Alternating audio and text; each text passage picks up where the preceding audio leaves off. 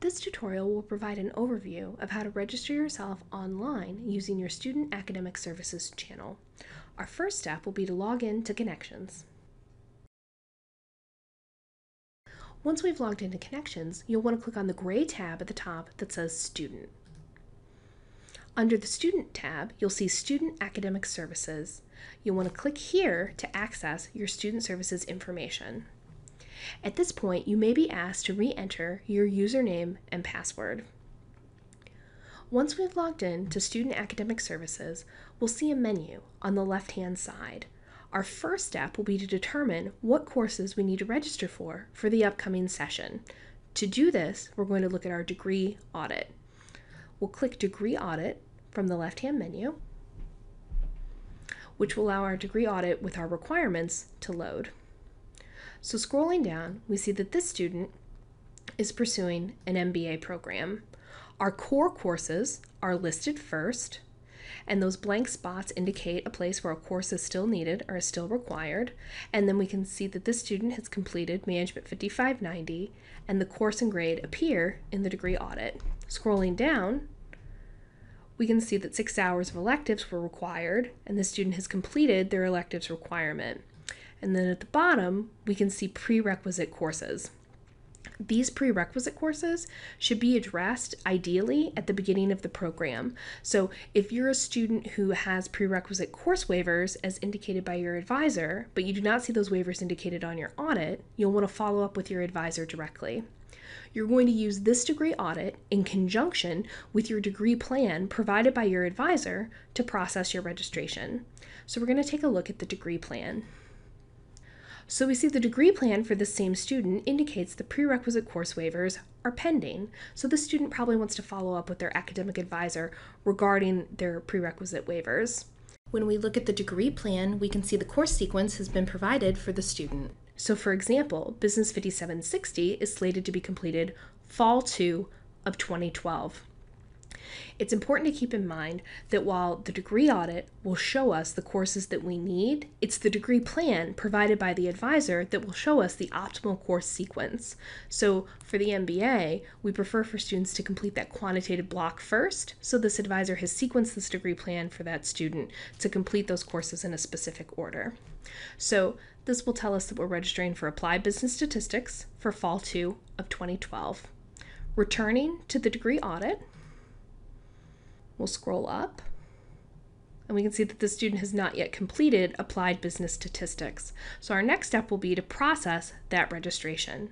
To process the registration, we'll click Registration from the menu on the left. If you receive this error message, registration is not open at this time for this section, it's likely that you need to set your current option settings to the registration term. To do this, we're going to click the gray Set Options box below. We want to register for Fall 2012, so we're going to update our current option settings to the Graduate Program Fall 2012 session.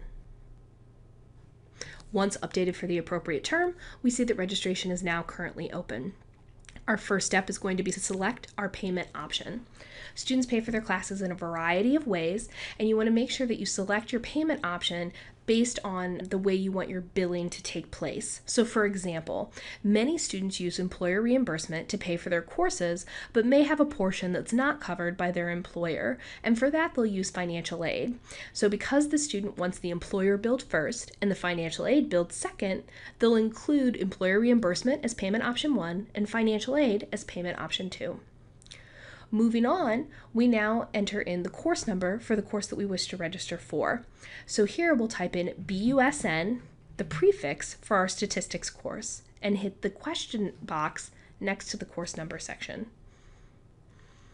This will pull a listing of all BUSN courses available at Webster University. We will see Business 5760, Applied Business Statistics appear in this list.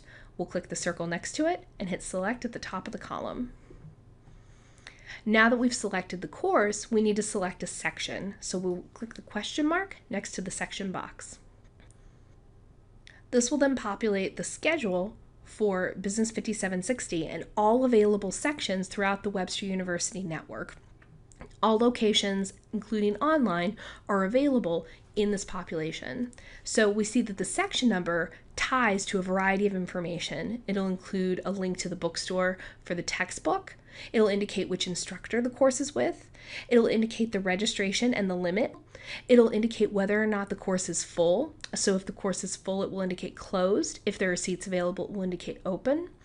It will indicate the number of hours the course is for, along with the campus that the course is offered at, the building location, the room location, as well as the dates the course is offered. So if we're trying to distinguish between term 1 and term 2, we can use these course dates to determine when a particular class is offered.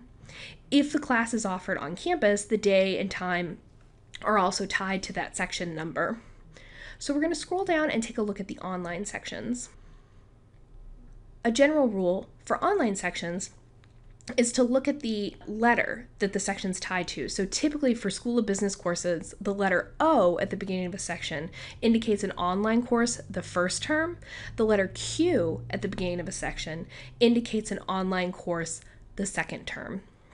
So here we see the online courses listed, and we're going to go ahead and select section Q, F as in Frank. We'll scroll to the top and hit select. So we've now chosen our course and our section, and we have to add this course to our schedule. To do this, we'll click the Add box at the right. We'll then see a message appear at the blue bar at the top of the schedule. The course Business 5760 has been added. We also see the course appear in the listing of courses below. We can verify that that course has indeed been added to our schedule by clicking on Student Schedule at the left-hand side. And as you can see here, Business 5760, Applied Business Statistics, has been added to our schedule for Fall 2. So now we'll go back to registration. So we're going to go ahead and add another course to our schedule for the next available session. We'll add Organizational Behavior, Management 5590. So we're going to add Management 5590, Section 10, and we'll click the Add button to the right. We see that the Management 5590 course has been added to our schedule, but we also see a message appear in the blue bar above. You have repeated this course previously, and the course Management 5590 has been added to your schedule. That means that we've already taken Management 5590 previously in our degree. So we don't want to repeat that course or take the same class twice. It's important to note that these warnings are the only warnings that will appear whenever you make these types of additions to your schedule. So if you have a question about whether or not you've previously taken a course or a question about whether or not a course can be repeated, it'll be important to check with your advisor. So to remove that course from our schedule so we do not repeat it, we're going to click the circle next to Management 5590 and hit the Drop Withdraw button at the top of the column. So to verify that the course has been removed, we can see a message in that blue bar. The course MNGT 5590 has been dropped. We also see that that course has disappeared from the course listing below. We can additionally verify this by checking our student schedule on the left. And we see that Management 5590 does not appear as part of our schedule, so that course has been dropped from our student record. If you encounter any additional challenges with your registration and you receive a message indicating that you have to see your advisor prior to registration or that you do not meet the prerequisites for a particular course, please feel free to contact your academic advisor or the Academic Advising Center in St. Louis or your particular host campus for additional assistance.